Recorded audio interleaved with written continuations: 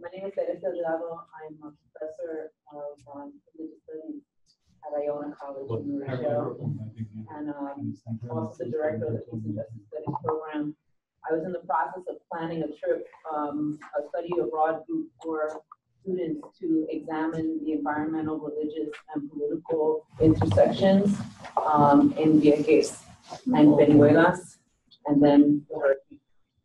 So I'm still committed to that study and to making the connections among religion, politics, and the environment. Wow, this is great. This is a I'm the executive committee of the Puerto Rican Studies Association, and I also wanted to ask, are we getting down the names of the people? This is an incredible resource. I know, right? That's exactly what I find it out exactly. Are we doing that? We should. Yeah, let's write it down. I can have a. Oh, perfect. Can you help us with that? Wonderful. With their name, what they represent. Exactly. Their email. So we can follow up, right? Perfect. We can start. So we're just gonna fill out that one. Just your name, email address, and the entity you guys are currently working in support of Puerto Rico. All right? Sounds good. Did anyone else come? Oh, you, right. I'm a university, I'm a professor in University. My colleagues that have been working in Puerto Rico for about 20 years. Primarily, I studied forest recovery after the hurricanes that happened in 1989, and Hurricane in 1998. So now I'm still working in Puerto Rico, very busy. No sé si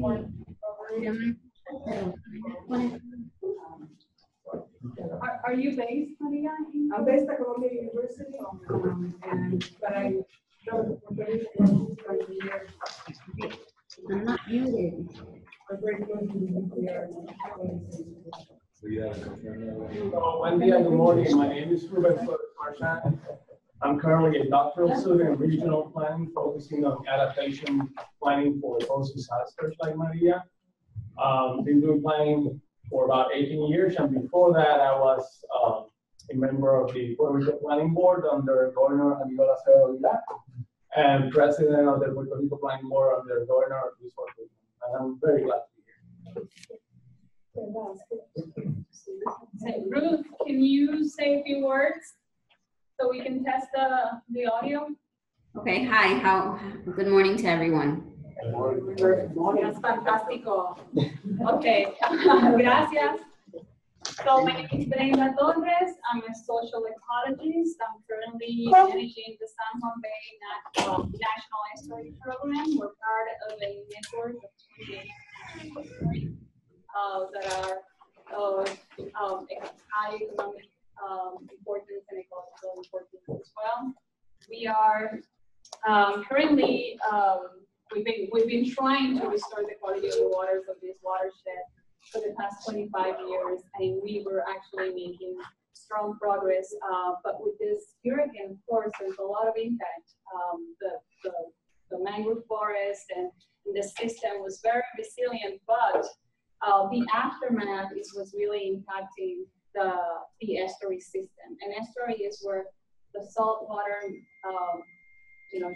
mixes with the fresh water. It's that area. So therefore, the entire metropolitan area, that whole basin, it's part of the estuary. It runs from Guabaja all the way to Loíza, Piñones.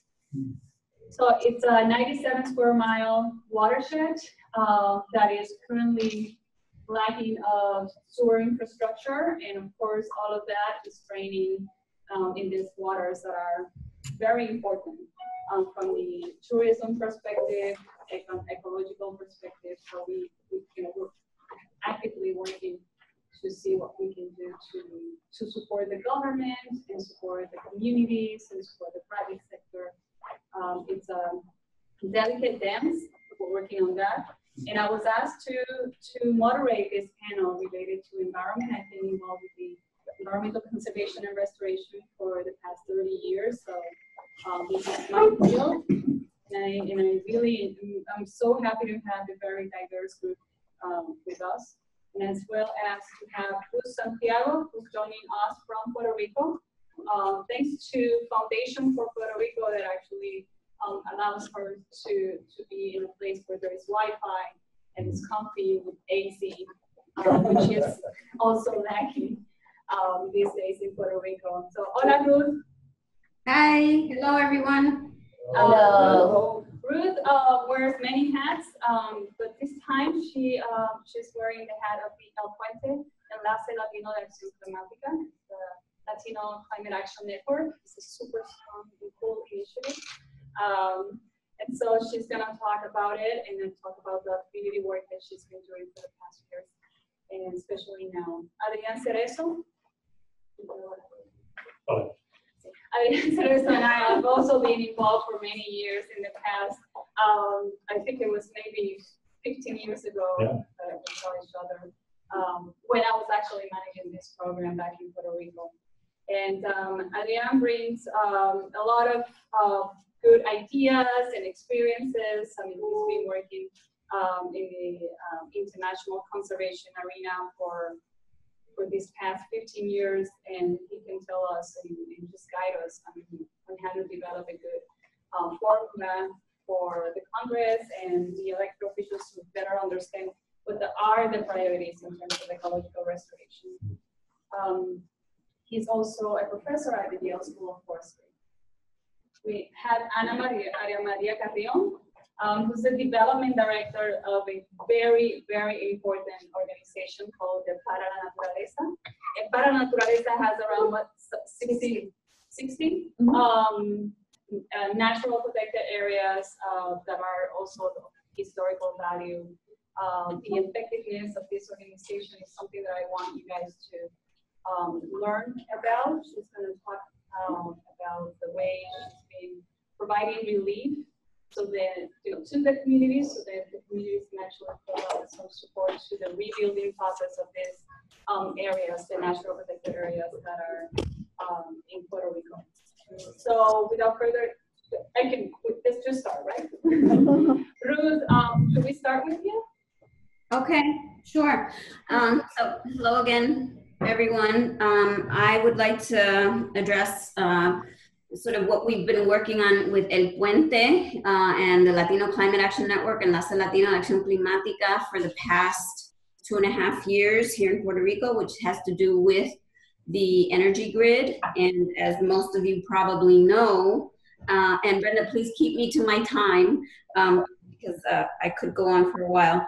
But most of you know that energy generation in most countries, and including in Puerto Rico, is the primary source of environmental contamination, right? So we have the toxic release inventory that EPA publishes, which indicates that that is exactly the case in Puerto Rico. And so for example, the Aguirre Power Complex in Salinas, where I live, and the AES coal burning power plant in Guayama, very close nearby, both pretty much on Hobo's Bay, are the #1 and 2 generators of toxic emissions in Puerto Rico.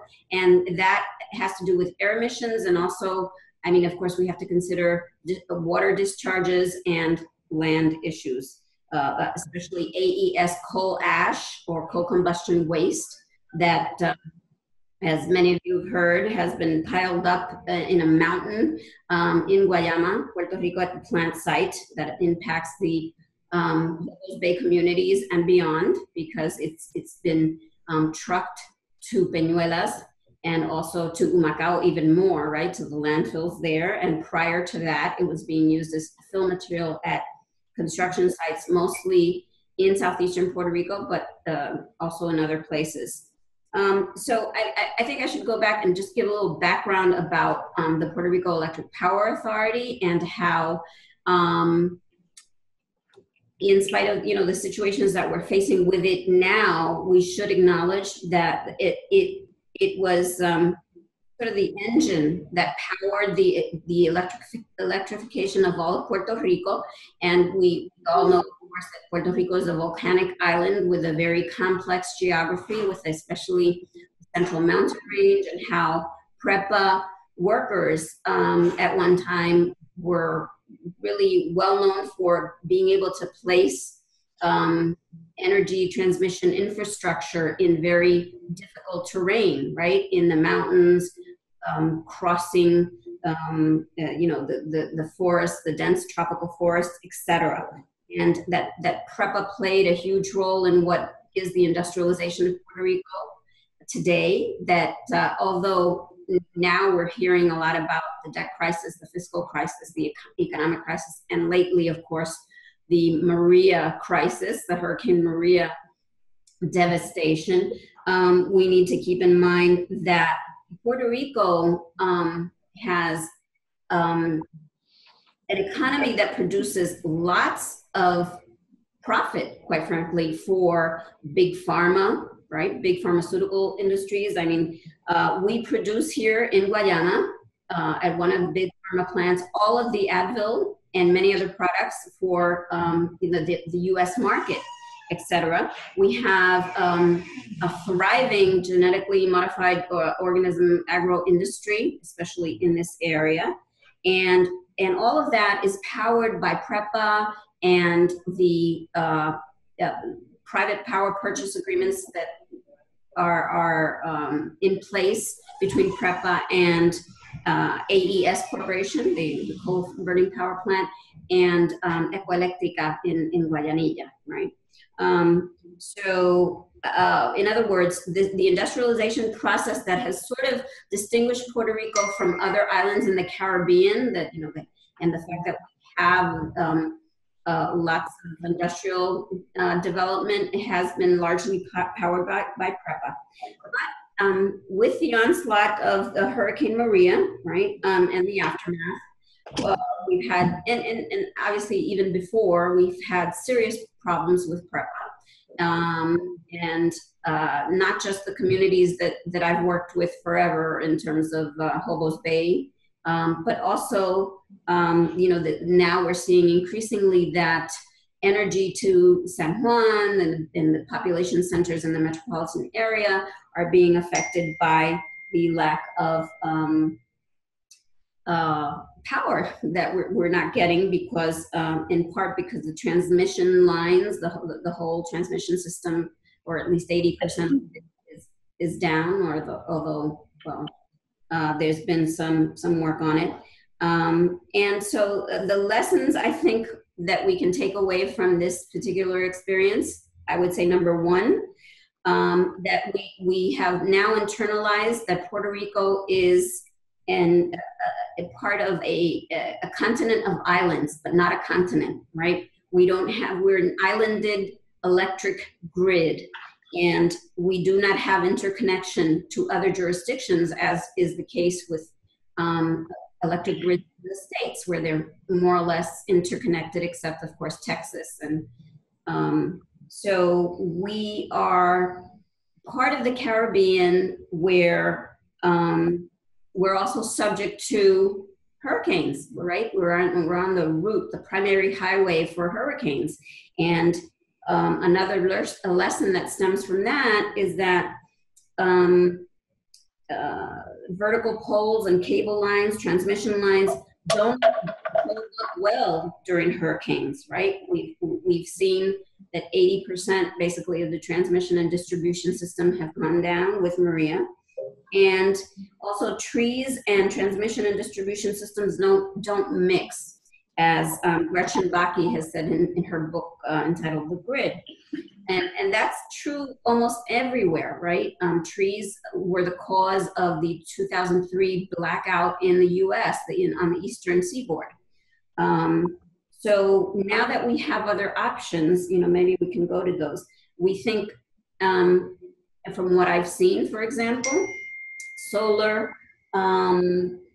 arrays have held up better, although the array in Punta Lima, in Jabucoa, Macau, where Hurricane Maria made landfall, that was pretty impacted. But if you look further away, like for example in Salinas, the Horizon Energy or Equian Energy array is intact, unscathed, untouched. And so we think that solar would be a better option for Puerto Rico, obviously, in terms of resiliency.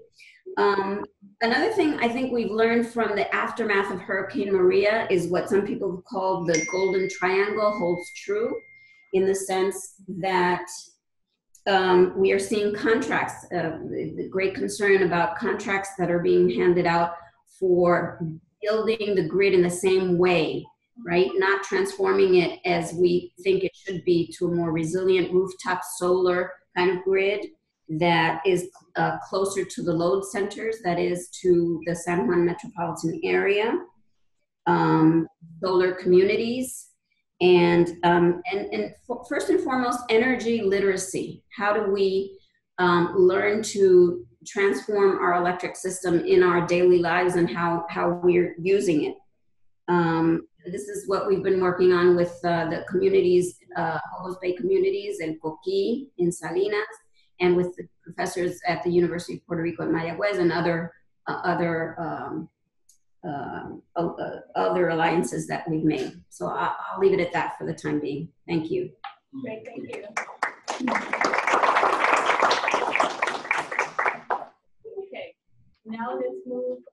We have Anamar Carrión present us what the Naturaleza is currently working on and future plans.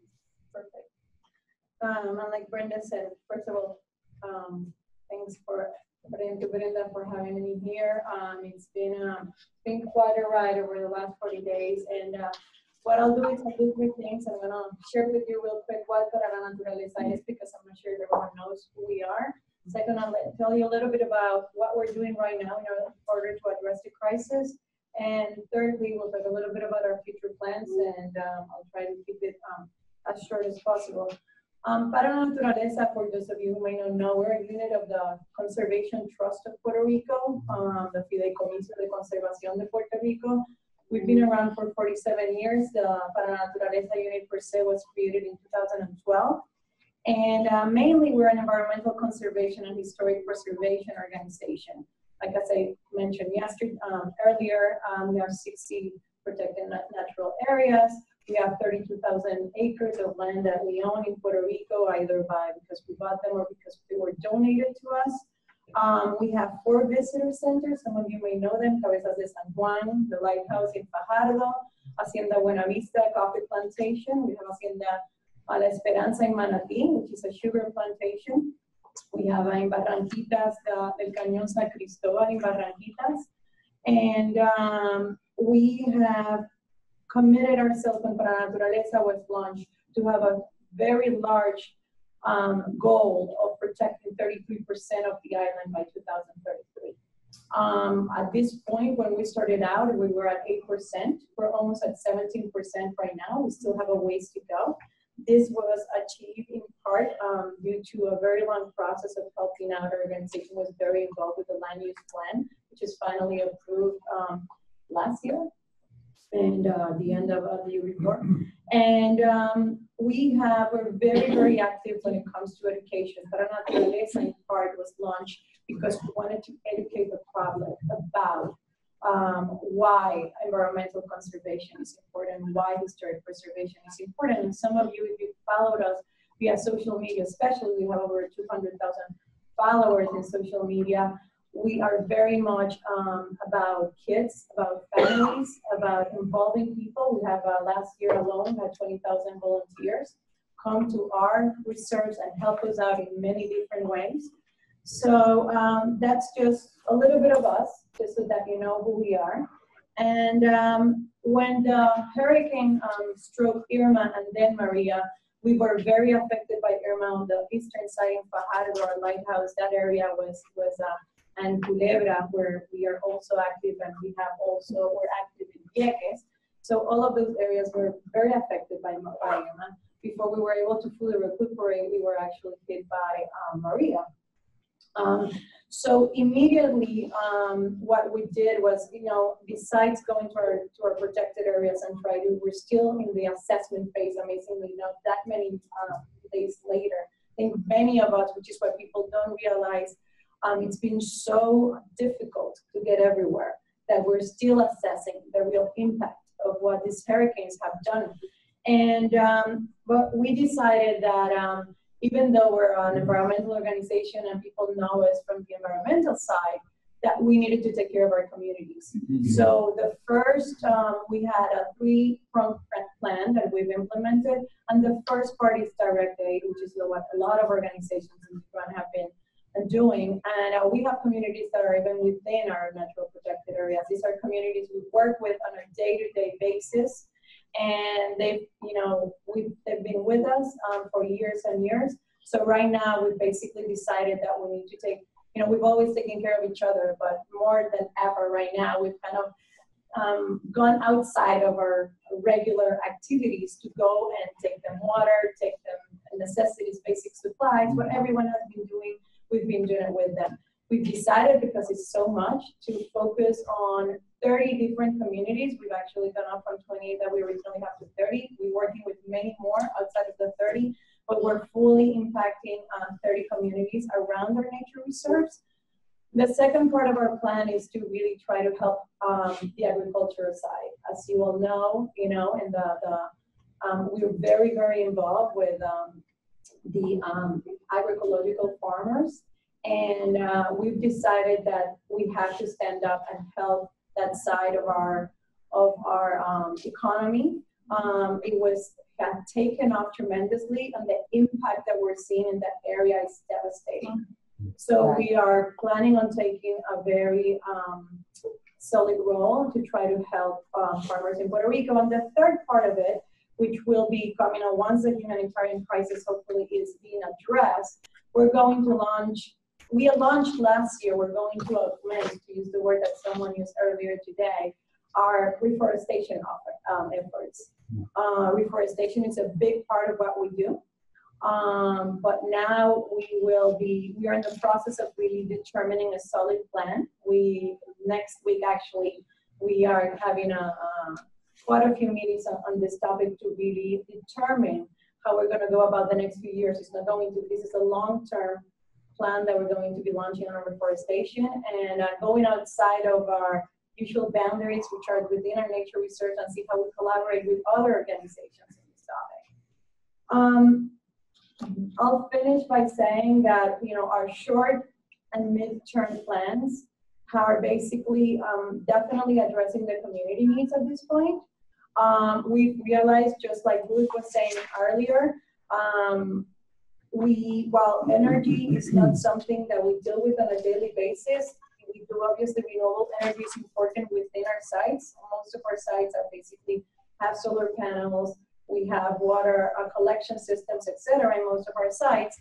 But right now what we're seeing is that we have to collaborate with other organizations that we already be in contact and left and right to really look into this area and learn from this and implement basically work with our communities so they can become more sustainable in this area.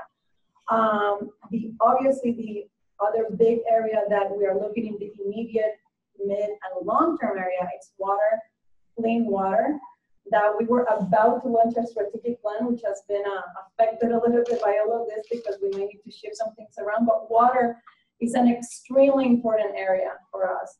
And Brenda and the Estuary and Naturaleza have been working hand in hand in this area. And obviously, if you don't have clean water, health is going to be affected. If you don't have clean water, tourism is going to be affected. If you don't have clean water, many things are going to be affected. And on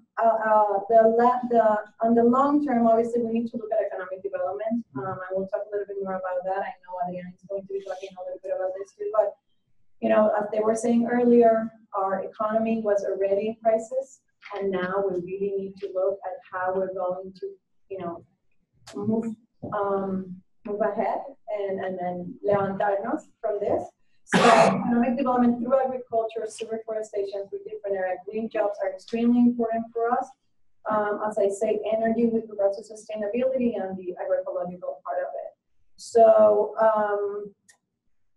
we'll talk a little bit more about how we can all have a part on this, but that's pretty much it. Perfect. Okay. We have Adrian today. I'm going to take take a kind of a curve here, La Pequeña, for those of you. So I work in global policies, and I'm very interested in the questions of what are the differences between problems and consequences. Just to pause very quickly. I know people are following us and they're interested in sorry, Adrian, in finding out what the hashtag is or the Twitter account for Para Naturaleza. What's the name of the Twitter account? Para la Naturaleza. It's Para la Naturaleza without the A. And then I am Estuary San Juan, and Adrian he doesn't have anything. He's old school. And Ruth, do you have any, Enlace Latino Acción Climata has a Twitter account? Yeah, I'm sure we do, but you'd have to ask David Ortiz for it. I'm sorry. I created it a couple of years ago, but I'll remember. Okay, go ahead. Sorry, I have no social media presence, but it's not because I'm old school. It's just I don't like to talk to people. So I look at global systems. I look at hypercomplexity, and I think a lot about sustainable development. And I would like to begin my notes because that's basically what I want to do. Present some notes that can fit the conversation. Saying that what we're talking about here is the consequences, a lot of consequences. And so that is an important statement because what we're trying to think of as solutions are mostly ways of attending to an emergency that is really consequences. That's why I have focused a lot of my attention to the Sustainable Development Goals, which is the document that was adopted by the United Nations in 2015 out of a 20-year process that is the baby of a 50-year-old process that answers the question, what is environment? Because this is a panel about environment. And in 1972, we told ourselves, all of the people that were working on wildlife conservation and issues of pollution, that we will never take care of the environment until we take care of each other. And so the first conference on humans and the environment asked the question, what does that mean? And the most sophisticated answer to that question is the 17 goals that were expressed by the United Nations in 2015, putting together a very sophisticated, well thought out blueprint of what does the world look like if we get our act together. And it certainly includes issues of wildlife conservation and marine ecosystems and climate change, but it also has to do with economics. It also has to do with infrastructure. It also has to do with health. It also has to do with education, nutrition, poverty, gender issues. So when we think about what's happening in Puerto Rico right now, and again, I'm sort of trying to moderate my intensity because I am Puerto Rican. I was born and I grew up in Puerto Rico, so I'm experiencing the trauma of the disaster as a person. But as a scholar, I am trying to think through what is a way of using this opportunity that has been presented to us by this disaster to put together the building blocks towards a future of sustainable development in Puerto Rico. And I'm not thinking about it in this sort of pie in the sky way where let's forget about the disaster, because that cannot be done.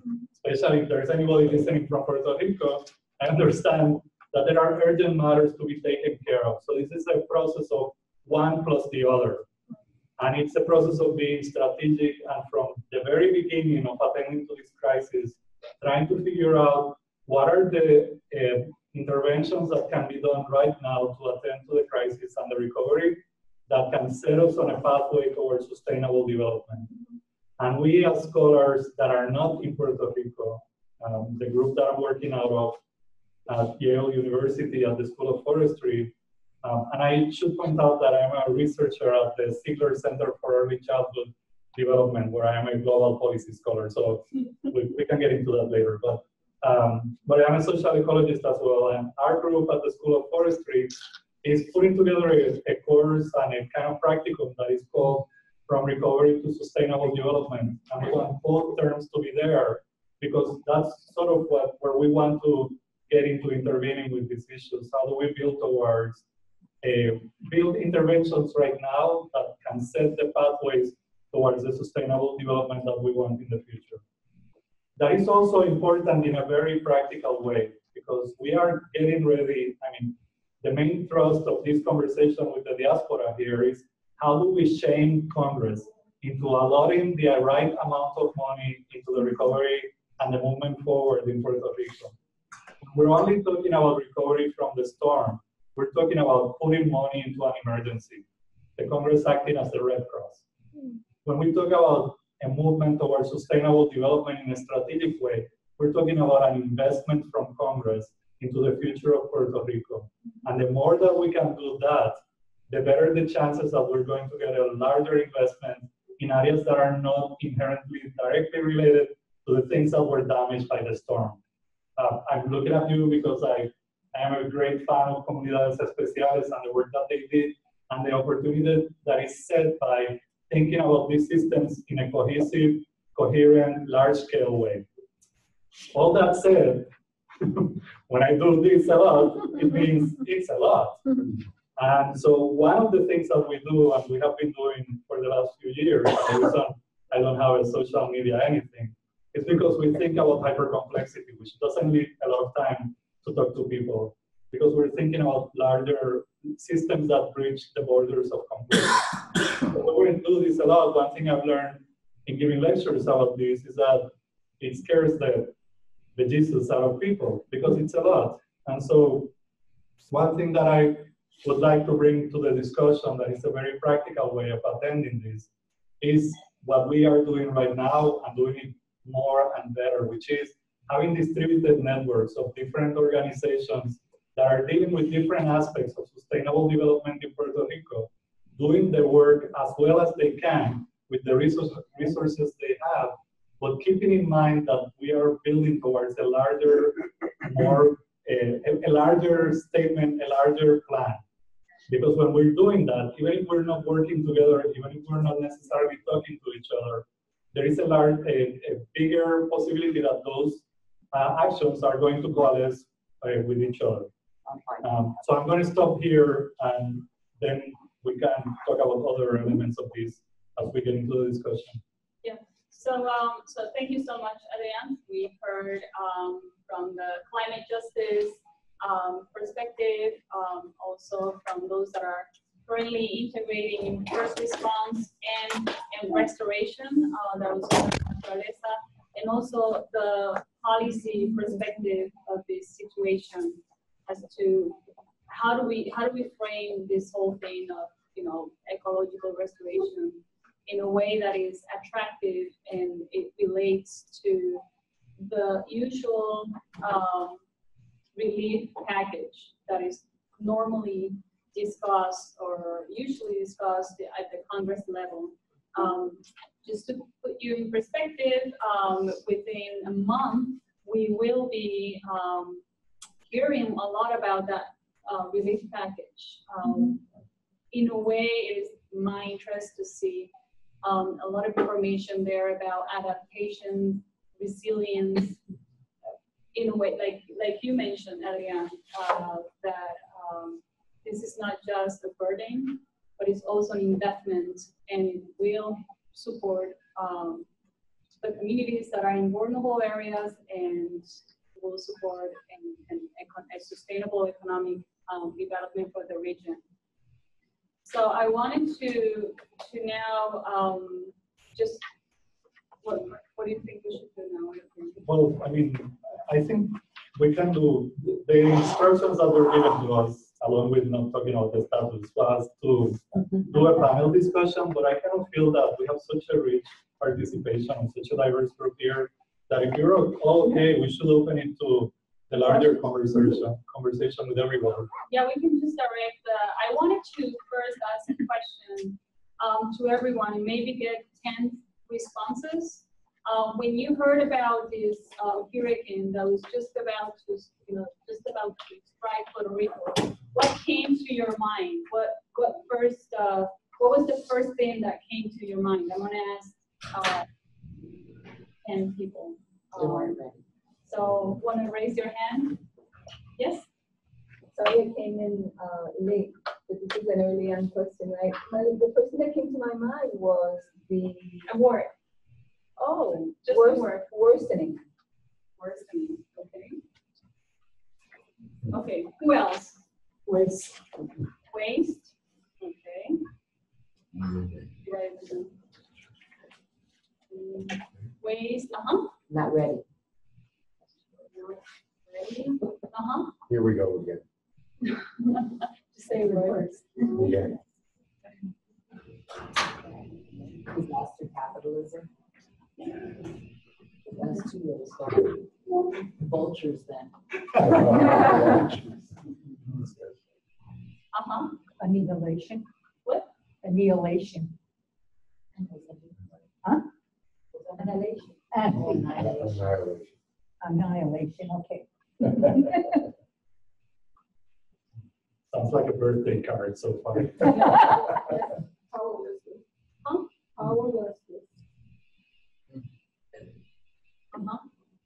The conservation of life, people and animals.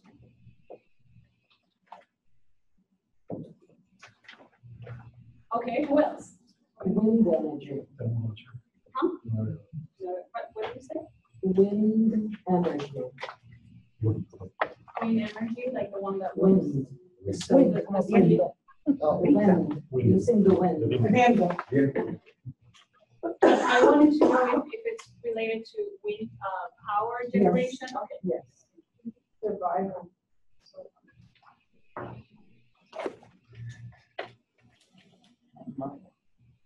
Okay, so we have 10. Okay, Linda. Extreme poverty. And la ñapa, ¿quién quiere?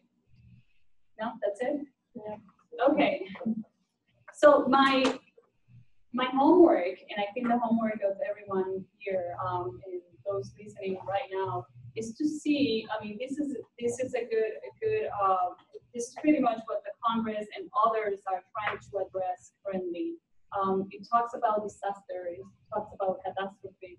So what we want to do in this panel is to see how we can relate each of these, issues that we're now confronting with ecosystem restoration, with the natural infrastructure. So how does the natural infrastructure support or bring relief to these circumstances that we're now living? That's something just for your food for thoughts, something that we will be taking into consideration when we write down talking points that will hopefully come out of this discussion, so we can eventually empower the regular citizens so they can talk to their elected officials and eventually talk to congressional leaders. And then from there, we'll hopefully have strong movement of Puerto Ricans and also environmental leaders supporting us in this fight that will begin within a month. So I can just open for discussions. Any first thoughts? Real quick. I mean, for me, it's funny because the way, and I guess after the shock of the hurricane, the words that actually are coming to mind all the time, right now at this point, and that they've been said, I think, by everyone. It's resilience. It's just amazing how resilient we are as an island, as a nation, well, I'm not going to get into this, but as and as people, and learning from nature, how resilient nature is, and bringing those two together. And to the other one, as Adrian had mentioned, and everyone has mentioned, is sustainability. And I think the key to moving forward, I know we've gone through hurricanes before. There have been many, many hurricanes, and I think for people like you that really are in that, deep into all of these issues, I think what's key right now is to really look at everything we've suggested in the past, and really try to see what is, as they were saying earlier, what we can do in the short term and in the midterm, and then in the long term. This is going to happen again. I don't know if it's going to happen the same way, but we all know hurricanes will happen again. So I think it's a matter of really focusing on how, at this point, we're being given a horrible situation with a golden opportunity to really and I don't think people will forget that quickly. So I think we have a critical time right now, and this is long term. We have a critical time right now to really make real changes that hopefully in the sustainable, in the environmental world, people will listen, because I think a lot of what happens is that the individuals are not in touch. They don't realize the impact of their everyday actions, which is a little bit of the work that we do, and how it translates to what's going on right now. So I think this is kind of like the opportunity from taking all of the conversation that we're going to be taking to Congress, definitely, but really make an effort of translating that into the kindergarten language, where people really understand how can they have an impact and how they need to activate, and give them the tools to be able for all of us to come together and help on this. Yes, to further frame that, I don't know if I agree with a lot of that, and I think when I was thinking about this, I was talking to a colleague yesterday, and one of the key issues that makes it a golden opportunity, but also creates a really important responsibilities for all of us that are looking and working, is that the word experiment has come up very much in my conversations about what's going to happen to Puerto Rico. I mean, from people in Puerto Rico, from people outside of Puerto Rico, it's a perfect laboratory. I've heard it so many times. In the 1960s, Puerto Rico was a perfect laboratory for birth control. And look what happened. And so I think it's not just a matter of translating what we're doing in terms of opportunities in language that can be brought to communities. I think there's a lot to talk about there, but it is about making processes transparent, making processes aware, so that when we're engaging in those things, we're sure that the choices that we're making are really contributing to the benefit and the well-being of people, not just to the benefit and the well-being of some companies or some interests. And again, I'm not saying this with any political interest in mind. I'm just saying it because it's something that has already happened. And the thing that allowed that to happen in the past is the lack of transparency and the lack of awareness in the process. So it's not just a process of communication to other people. It's that we're all in the dark here, and we all have to figure out how to make this transparent for all of us in so many ways. So from that perspective, I think that's sort of, it's this larger, broader, again, I'll do this a lot, broader communication agenda that we have to attend to in order to rescue these opportunities that are present today, the ones that are present in 2 years, and the ones that are present in the next 20 years. Right. Ruth, do you want to react to other perspectives? Sure. Yeah, I'd like to sort of continue sort of emphasizing the fact that there was actually a Wall Street Journal article, I don't know how many people saw it, that talked about rebuilding PREPA's grid as it is, but using Puerto Rico as a place to experiment on materials that would be more, would withstand hurricane forces in building the transmission systems, the poles and the power lines. And so I totally agree with Adrian that Puerto Rico is again being seen as a place for yet another experiment. And I think that's certainly not the way to go, and that we need to focus on education, capacity building, energy literacy, demand management programs. I think we have seen here, especially in the communities in Salinas, Guayama, and other sort of excluded communities in Puerto Rico, that people respond very well to small incentives.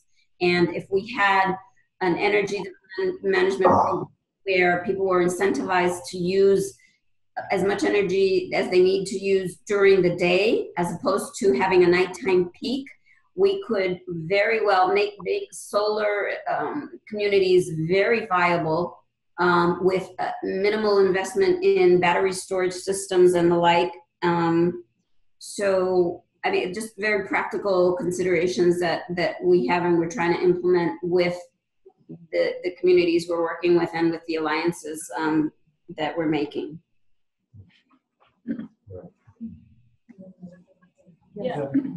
As I was listening to everything you were saying, what kept going through my head, one is recovery. When do we stop recovery, and when do we change over to sustainability? Okay, because right now I'm torn. I mean, I think all of us are torn. The other thing is to make it's very important that the island people, and I'm Puerto Rican too, pero yo me crié aquí, is that we are very important to the island right now. We are key to its survival. And I think we need to relay that across. We can't separate us anymore, or, you know, that can't exist. And my heart is in the island, you know, todavía, even though I grew up here. I cry, no sufrido como tú. You know, I know that. But one of the things is, how do we build from recovery to what was the word you used? Sustainability. Right now, when do we stop? Because the recovery is still not there.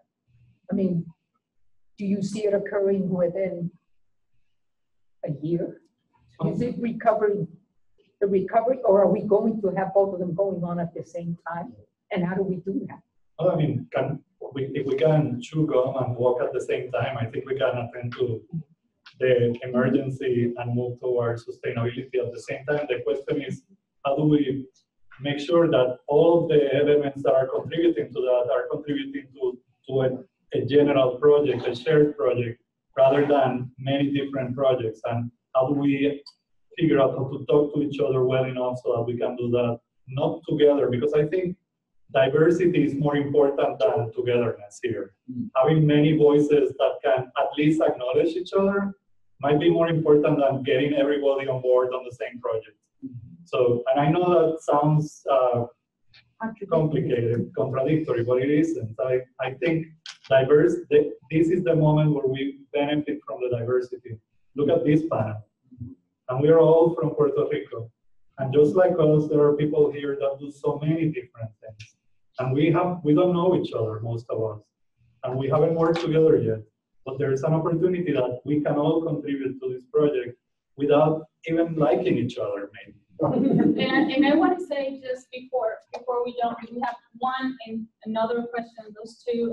But before we do move forward, I wanted to mention there's a precedent at the Congress level when they passed the Sandy storm relief package, for example. It's a relief package that actually contemplated you know, the words resilience, the words, obviously this is not going to happen now, climate change, but it was something there.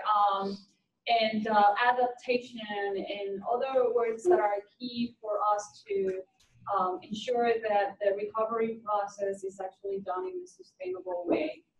So it has happened in the United States, and it has proven to be effective. So it's something that we're definitely, that same framework, we are currently evaluating and proposing ways for the leaders at the congressional levels to incorporate those as well. So, Franklin. I guess that we all agree that that we need sustainable growth, green policies. What worries me is that we have an administration that doesn't believe in global warming, that is going the EPA, even going the FEMA, which in a way critical in response to, right? So how do we change it? Because we need to change that, whether we like it or not. Most of the funding is going to come from the federal government. And how do we get them to support green policy? Because not everything can be done with private partnership. So this is that's actually a really good question, and the reason I keep using the words and the term sustainable development goals is because among other reasons, I worked in Missouri, the epicenter of climate deniers in the United States, the Midwest, for 4 years as a researcher on communicating conservation issues. And one of the things that I learned is that if nothing else, this has to become a respectful conversation. And it has to become a conversation not about the negative of something, but about the positive of something. And when you talk about climate change, one of the funny things about the discussion about climate change is that the opposite of climate change is not climate change. But what have you added to society in that process? Whereas when you're talking about sustainable development, and particularly the Sustainable Development Goals, every time that I talk to somebody in the place that I worked in about, do you like the education of your family to be better? Would you like better water? Would you like a better service of energy that is more efficient, like she's discussing?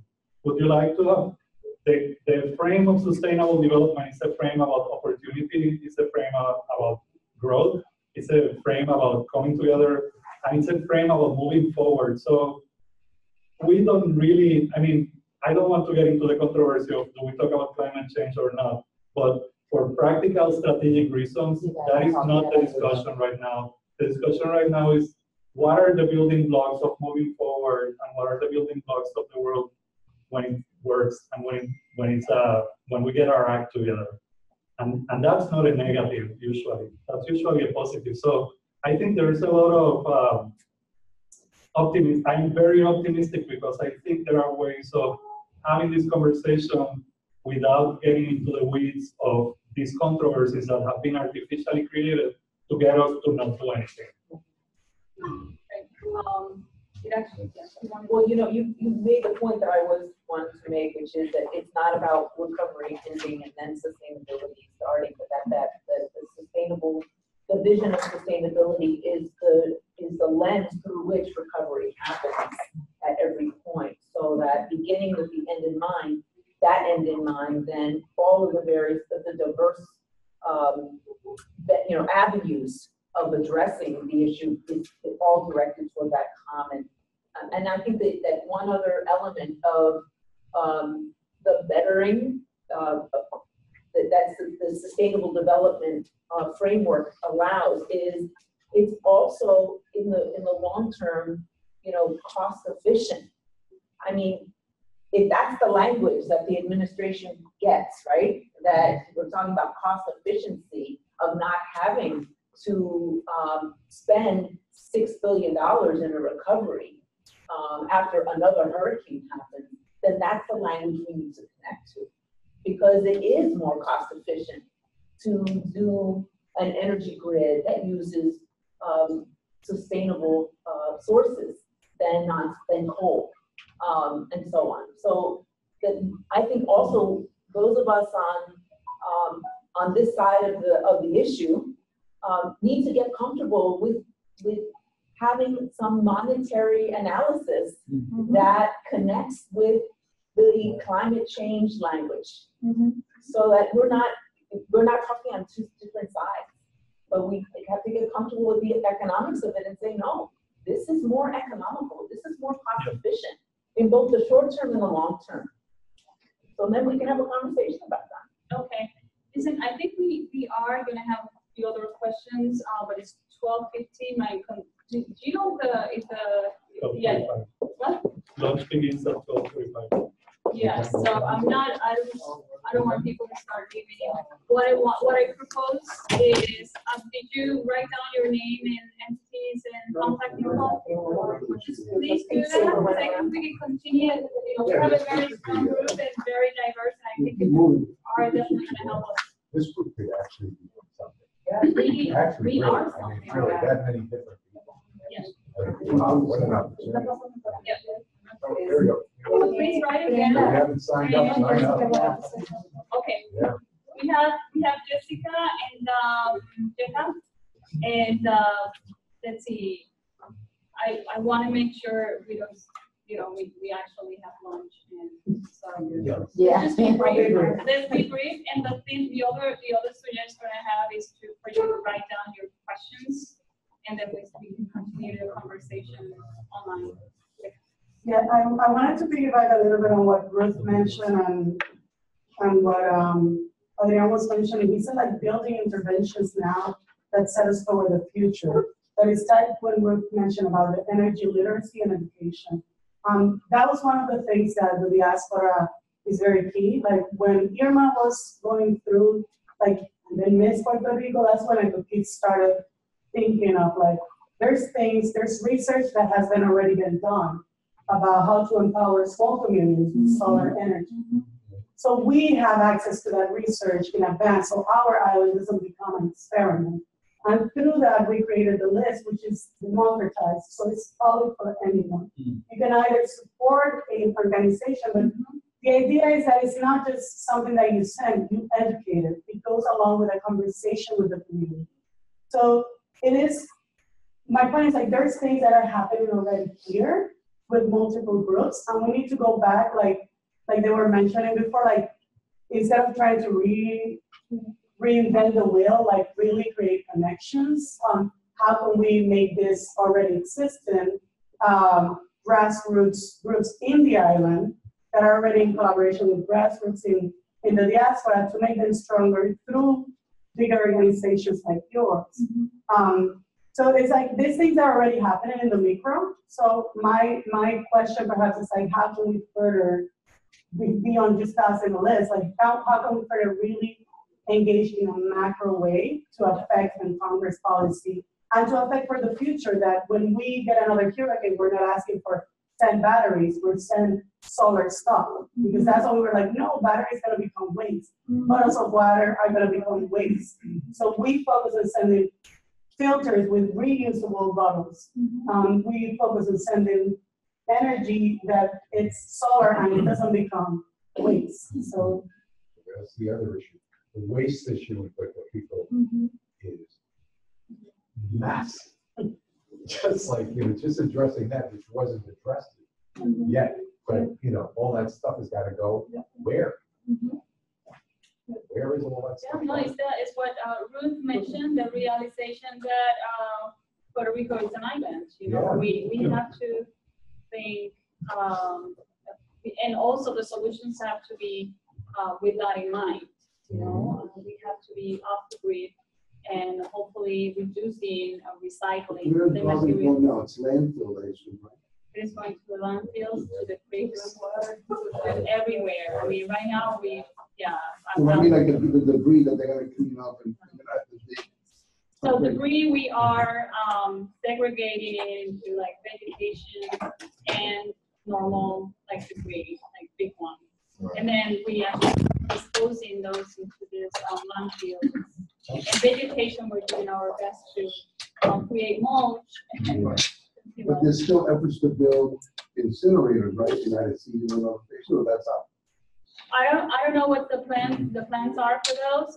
We are in the process of providing the first response.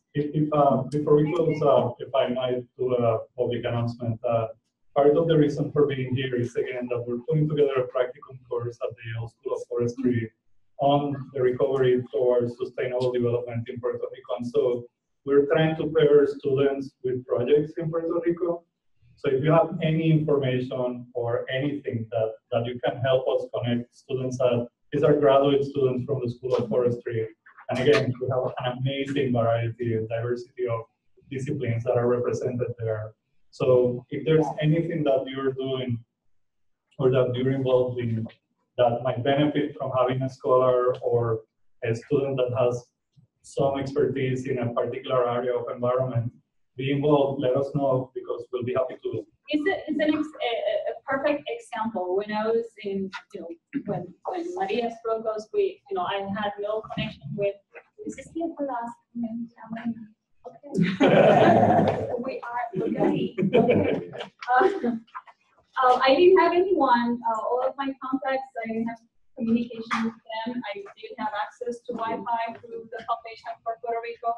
And so I was like, who should I call? And then I thought about Adrian, who was in Connecticut, and he was able to help us put together the first paper on the cost of, of cleaning this mess.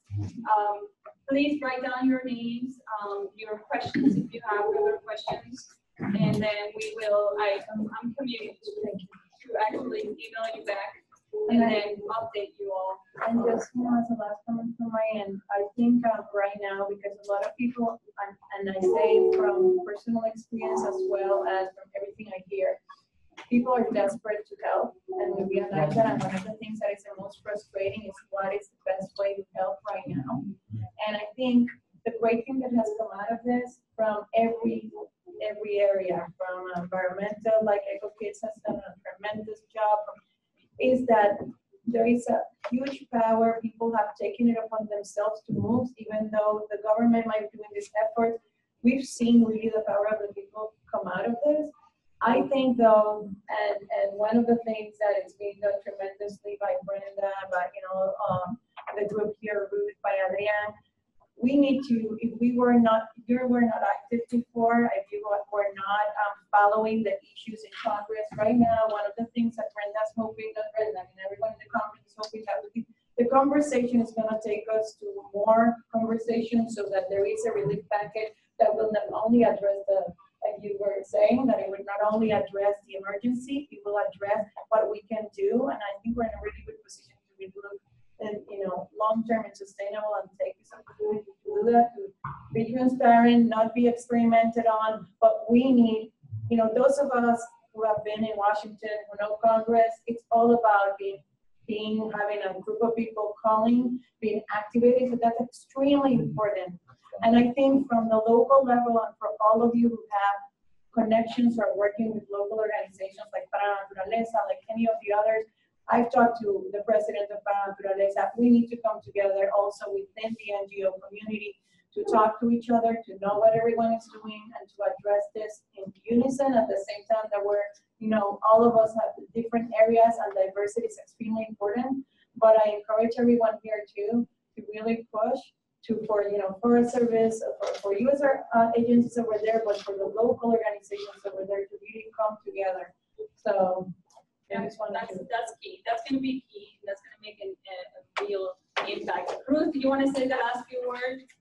Yeah, sure. I mean, I wanted to mention that someone asked about the incineration projects, and PREPA Integrated Resource Plan does envision the Arecibo incinerator and also another possible similar installation. And what we're doing in El Puente and with the communities that form the coalition against the AES coal ash waste is arguing that the landfills in Puerto Rico don't have the airspace to handle even the coal ash that AES is currently generating, and much less the kind of the amounts of residuals and waste that the garbage incineration would generate. And just in closing, I know people are very concerned about how to about, and I would say we definitely on the diaspora here in Puerto Rico, we are definitely relying on you to help us promote the vision that we have to transform our electric grid in a way that is logical and using the local resources and not keep draining the Puerto Rico economy of $2 to $3 billion per year to purchase fossil fuels and the like, and the local initiatives that we're working with, like Copi Solar in Salinas, which is to start with a community center, but eventually do a solar community, the first solar community among the people that have been most impacted by fossil fuel generation in Puerto Rico, because we have such a high concentration of it here. But there are obviously other initiatives that I've heard of where people are trying to establish solar communities and also support solar installations for schools, for example, so that kids, the majority of our kids are still not being able to go to school because of the lack of energy primarily. Thank you. Great, thank you for joining, and thank you everyone.